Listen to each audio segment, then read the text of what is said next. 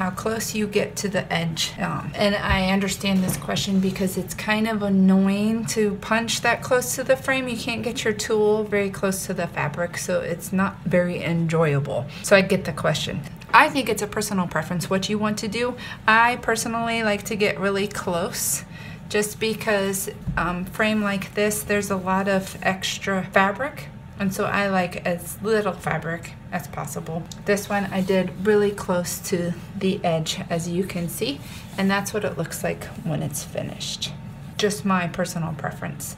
It is not very fun, I completely get it. So if you don't like punching with a tool that close to the edge, you could just go and on a new frame, you could draw a square all the way around and just make sure you stay within that square as you work. So that would prevent you getting close to the frame, but you still have a straight border line all the way around.